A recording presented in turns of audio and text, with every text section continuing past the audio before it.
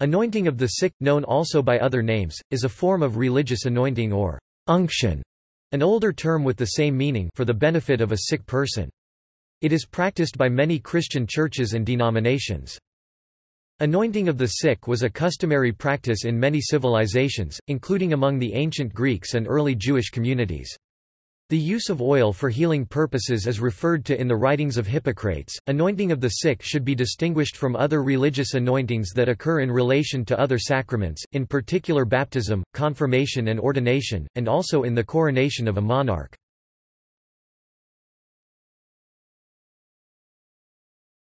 Topic: Names.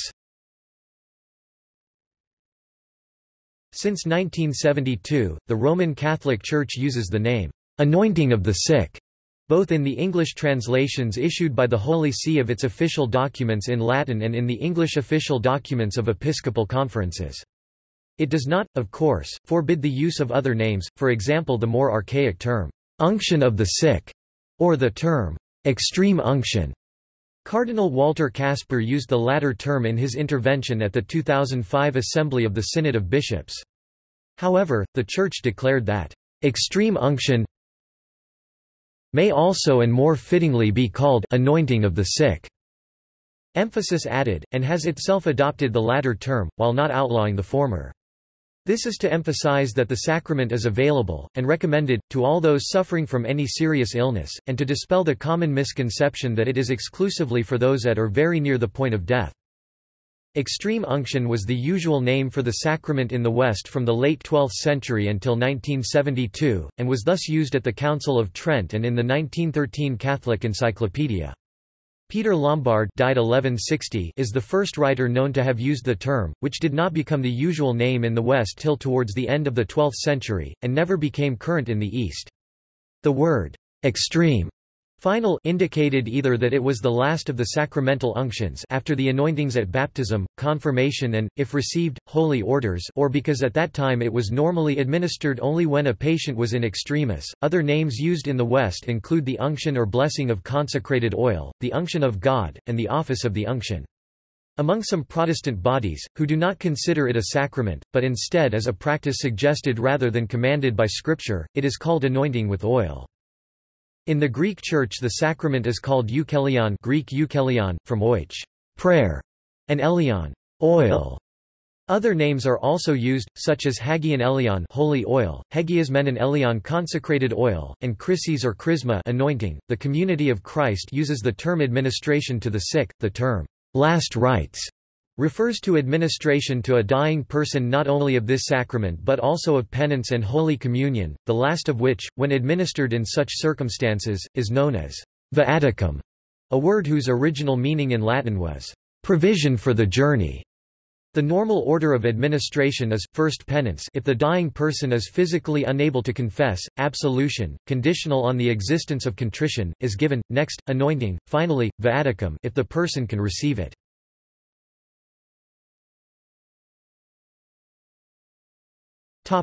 Biblical texts. The chief biblical text concerning the rite is James chapter 5 verses 14 to 15. Is any among you sick? Let him call for the elders of the church, and let them pray over him, anointing him with oil in the name of the Lord, and the prayer of faith will save the sick man, and the Lord will raise him up, and if he has committed sins, he will be forgiven. RSV. Matthew chapter 10 verse 8, Luke chapter 10 verses 8 to 9 and Mark chapter 6 verse 13 are also quoted in this context.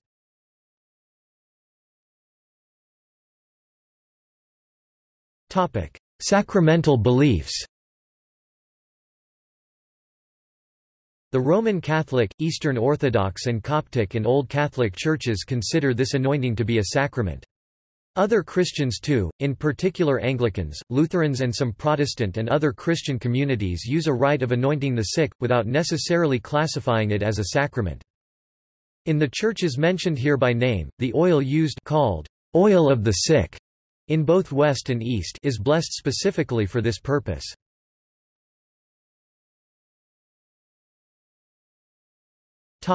Roman Catholic Church.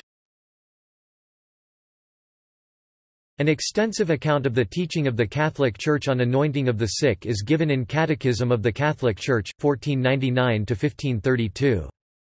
Anointing of the sick is one of the 7 sacraments recognized by the Catholic Church, and is associated with not only bodily healing but also forgiveness of sins. Only ordained priests can administer it, and any priest may carry the holy oil with him, so that in a case of necessity he can administer the sacrament of anointing of the sick.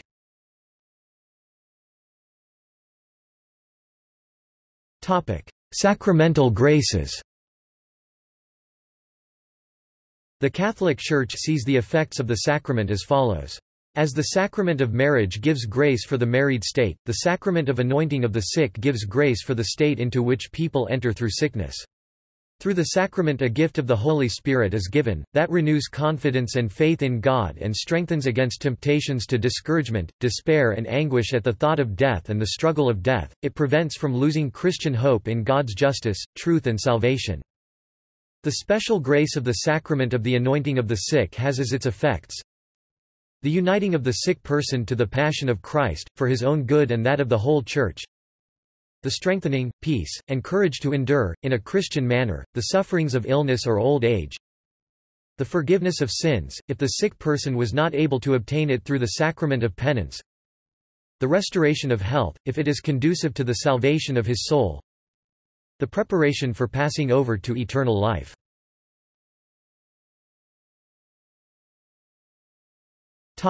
Sacramental oil. The duly blessed oil used in the sacrament is, as laid down in the Apostolic Constitution Sacram Unctionem Infirmorum, pressed from olives or from other plants. It is blessed by the bishop of the diocese at the Chrism Mass he celebrates on Holy Thursday or on a day close to it. If oil blessed by the bishop is not available, the priest administering the sacrament may bless the oil, but only within the framework of the celebration.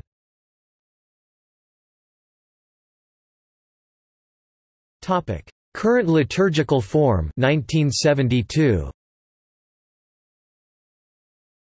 The Roman Rite anointing of the sick, as revised in 1972, puts greater stress than in the immediately preceding centuries on the sacrament's aspect of healing, and points to the place sickness holds in the normal life of Christians and its part in the redemptive work of the Church. Canon law permits its administration to any Catholic who has reached the age of reason and is beginning to be put in danger by illness or old age, unless the person in question obstinately persists in a manifestly grave sin. If there is any doubt as to whether the sick person has reached the use of reason, or is dangerously ill, or is dead, this sacrament is to be administered. There is an obligation to administer it to the sick who, when they were in possession of their faculties, at least implicitly asked for it.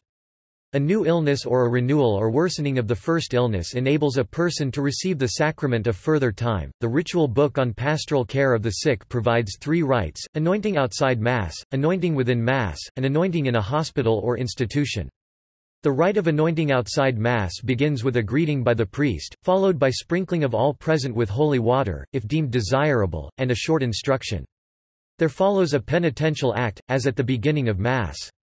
If the sick person wishes to receive the sacrament of penance, it is preferable that the priest make himself available for this during a previous visit, but if the sick person must confess during the celebration of the sacrament of anointing, this confession replaces the penitential rite. A passage of Scripture is read, and the priest may give a brief explanation of the reading, a short litany is said, and the priest lays his hands on the head of the sick person and then says a prayer of thanksgiving over the already blessed oil or, if necessary, blesses the oil himself. The actual anointing of the sick person is done on the forehead, with the prayer, "Through this holy anointing may the Lord in his love and mercy help you with the grace of the Holy Spirit," and on the hands, with the prayer, "May the Lord who frees you from sin save you and raise you up." To each prayer the sick person, if able, responds, "Amen." It is permitted, in accordance with local culture and traditions and the condition of the sick person, to anoint other parts of the body in addition, such as the area of pain or injury, but without repeating the sacramental form. In case of emergency, a single anointing, not necessarily on the forehead, is sufficient.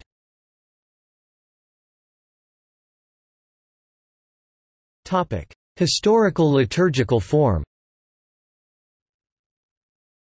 From the early Middle Ages until after the Second Vatican Council the sacrament was administered, within the Latin Church, only when death was approaching and, in practice, bodily recovery was not ordinarily looked for, giving rise, as mentioned above, to the name, extreme unction, i.e. final anointing. The form used in the Roman Rite included anointing of 7 parts of the body while saying in Latin, "Through this holy unction and his own most tender mercy may the Lord pardon thee whatever sins or faults thou hast committed, quidquid deliquisti, by sight, by hearing, smell, taste, touch, walking, carnal delectation." The last phrase corresponding to the part of the body that was touched. However, in the words of the 1913 Catholic Encyclopedia, "The unction of the loins is generally, if not universally, omitted in English-speaking countries, and it is of course everywhere forbidden in case of women." Use of this form is still permitted under the conditions mentioned in Article 9 of the 2007 Motu Proprio Summorum Pontificum. Liturgical rites of the Catholic Church, both Western and Eastern, other than the Roman, have a variety of other forms for celebrating the sacrament.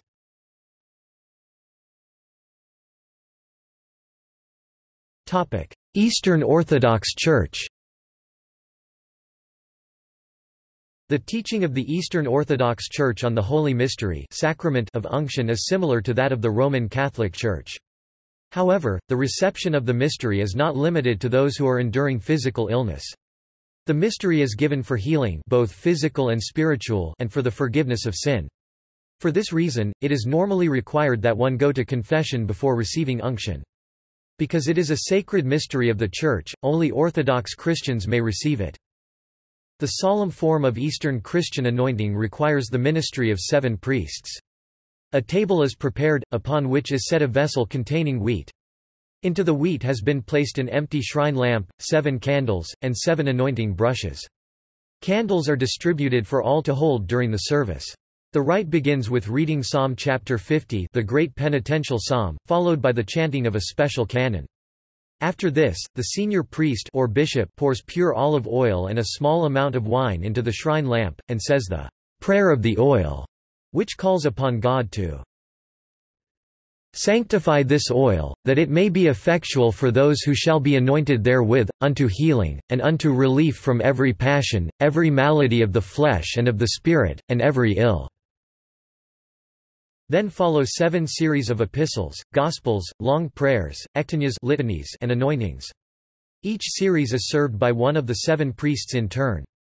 The afflicted one is anointed with the sign of the cross on 7 places: the forehead, the nostrils, the cheeks, the lips, the breast, the palms of both hands, and the back of the hands. After the last anointing, the Gospel book is opened and placed with the writing down upon the head of the one who was anointed, and the senior priest reads the prayer of the Gospel. At the end, the anointed kisses the Gospel, the cross and the right hands of the priests, receiving their blessing. Anointing is considered to be a public rather than a private sacrament, and so as many of the faithful who are able are encouraged to attend.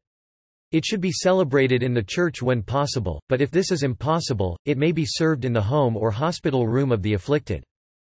Unction in the Greek Orthodox Church and churches of Hellenic custom, Antiochian Eastern Orthodox, Melkite, etc., is usually given with a minimum of ceremony.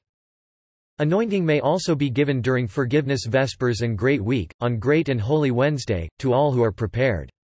Those who receive unction on Holy Wednesday should go to Holy Communion on Great Thursday. The significance of receiving unction on Holy Wednesday is shored up by the hymns in the Triodion for that day, which speak of the sinful woman who anointed the feet of Christ. Just as her sins were forgiven because of her penitence, so the faithful are exhorted to repent of their sins. In the same narrative, Jesus says, "In that she hath poured this ointment on my body, she did it for my burial." Id. v. 12, linking the unction with Christ's death and resurrection. In some dioceses of the Russian Orthodox Church it is customary for the bishop to visit each parish or region of the diocese sometime during Great Lent and give anointing for the faithful, together with the local clergy.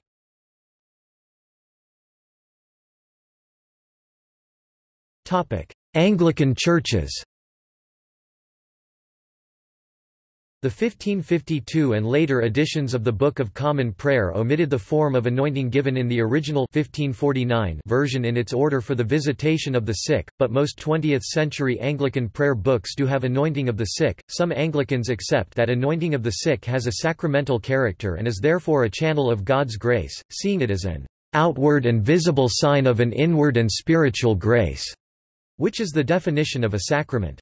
The Catechism of the Episcopal Church of the United States of America includes unction of the sick as among the other sacramental rites, and it states that unction can be done with oil or simply with laying on of hands.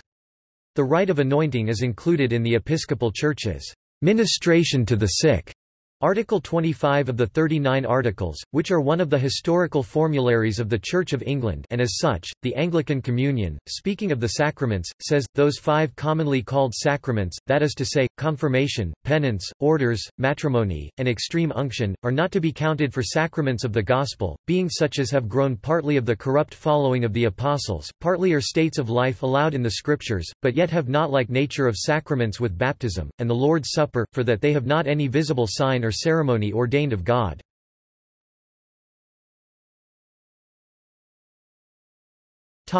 Lutheran churches. Anointing of the sick has been retained in some Lutheran churches since the Reformation. Although it is not considered a sacrament like baptism and the Eucharist, it is known as a ritual in the same respect as confession, confirmation, holy orders, and matrimony.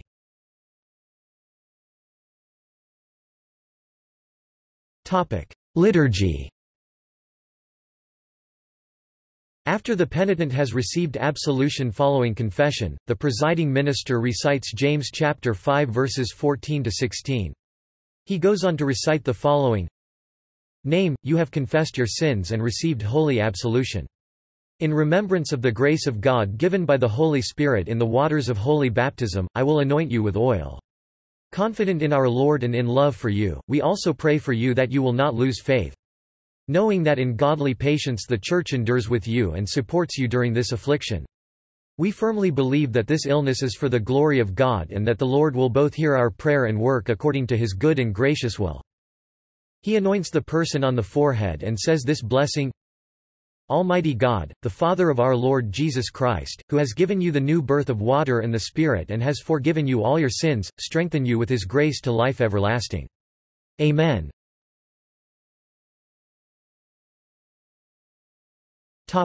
Other Protestant communities. Among Protestants, anointing is provided in a wide variety of formats but, for the most part, however, it has fallen into disuse. Protestant communities generally vary widely on the sacramental character of anointing. Most mainline Protestants recognize only 2 sacraments, the Eucharist and baptism, deeming anointing only a humanly instituted rite. Non-traditional Protestant communities generally use the term ordinance rather than sacrament.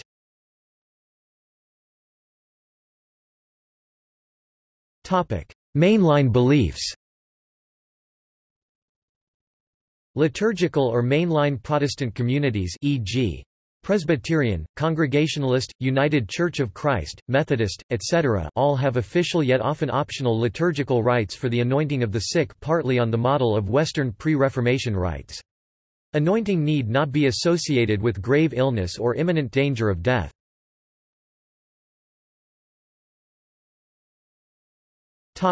Charismatic and Pentecostal beliefs. In charismatic and Pentecostal communities, anointing of the sick is a frequent practice and has been an important ritual in these communities since the respective movements were founded in the 19th and 20th centuries. These communities use extemporaneous forms of administration at the discretion of the minister, who need not be a pastor.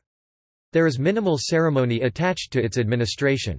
Usually, several people physically touch laying on of hands the recipient during the anointing. It may be part of a worship service with the full assembly of the congregation present, but may also be done in more private settings, such as homes or hospital rooms.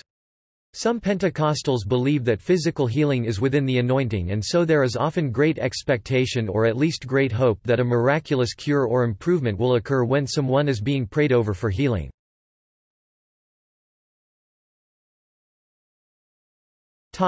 Evangelical and fundamentalist beliefs. In evangelical and fundamentalist communities, anointing of the sick is performed with varying degrees of frequency, although laying on of hands may be more common than anointing. The rite would be similar to that of Pentecostals in its simplicity, but would usually not have the same emotionalism attached to it. Unlike some Pentecostals, evangelicals and fundamentalists generally do not believe that physical healing is within the anointing. Therefore, God may or may not grant physical healing to the sick. The healing conferred by anointing is thus a spiritual event that may not result in physical recovery. The Church of the Brethren practices anointing with oil as an ordinance along with baptism, communion, laying on of hands, and the love feast. Evangelical Protestants who use anointing differ about whether the person doing the anointing must be an ordained member of the clergy, whether the oil must necessarily be olive oil and have been previously specially consecrated, and about other details. Several evangelical groups reject the practice so as not to be identified with Charismatic and Pentecostal groups, which practice it widely.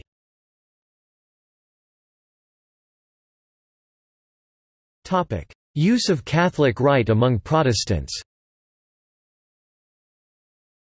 Some Protestant U.S. military chaplains carry the Roman Rite version of the anointing of the sick with them for use if called upon to assist wounded or dying soldiers who are Catholics. The Catholic and Orthodox churches consider invalid as a sacrament the administration of anointing of the sick by such chaplains, who in the eyes of those churches are not validly ordained priests. The rite performed by them is thus seen as having the same, but by no means negligible, value of any other form of prayer offered for the sick or dying.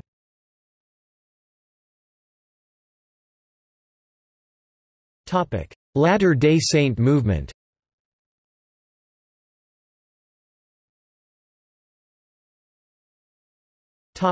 The Church of Jesus Christ of Latter-day Saints. Latter-day Saints, who consider themselves restorationists, also practice ritual anointing of the sick, as well as other forms of anointing.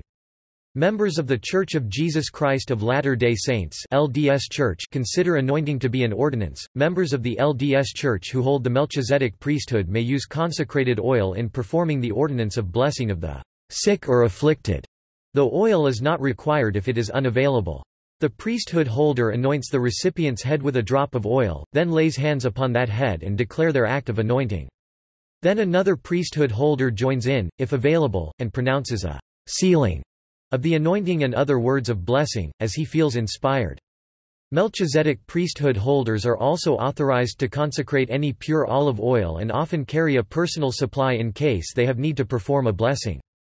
Oil is not used in other blessings, such as for people seeking comfort or counsel. In addition to the James chapter 5 verses 14 to 15 reference, the Doctrine and Covenants contains numerous references to the anointing and healing of the sick by those with authority to do so.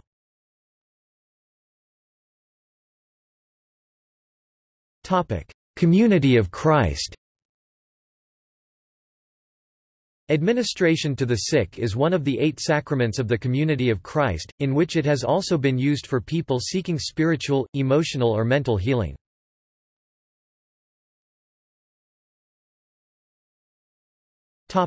See also: Anointing of the sick, Catholic Church; Faith healing.